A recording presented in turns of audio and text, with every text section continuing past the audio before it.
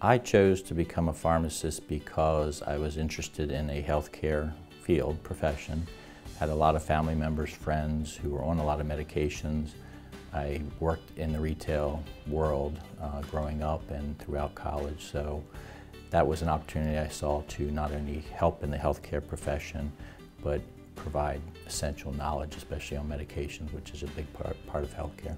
It's a diabetic patient, recommended, referred to me to have a diabetic education session. He had been diagnosed about 5-6 years previously, but didn't take care of himself. Didn't understand, didn't want to have to do anything. Turned out his triglyceride level skyrocketed. He started having liver problems. So then he thought, okay, I need to look into this. And so he was referred to me. After sitting down with me over several months, I was able to educate him on what diabetes entailed, and with that alone, his diabetes, his care came down from an A1C of 9 down to a 7 within about 12 to 18 months. Not only that, but in addition to his cholesterol and triglyceride care, I explained to him the importance of monitoring that, of diet, as well as medication adherence, which was a big issue. He was able to get that down from a high of 600 down to below 200, causing the liver problems to subside and losing weight. The whole works, basically.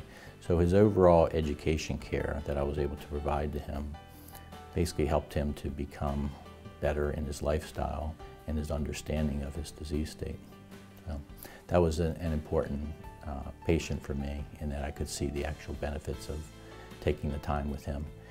Pharmacists deserve provider status because a lot of our interventions with patients involve their overall health care.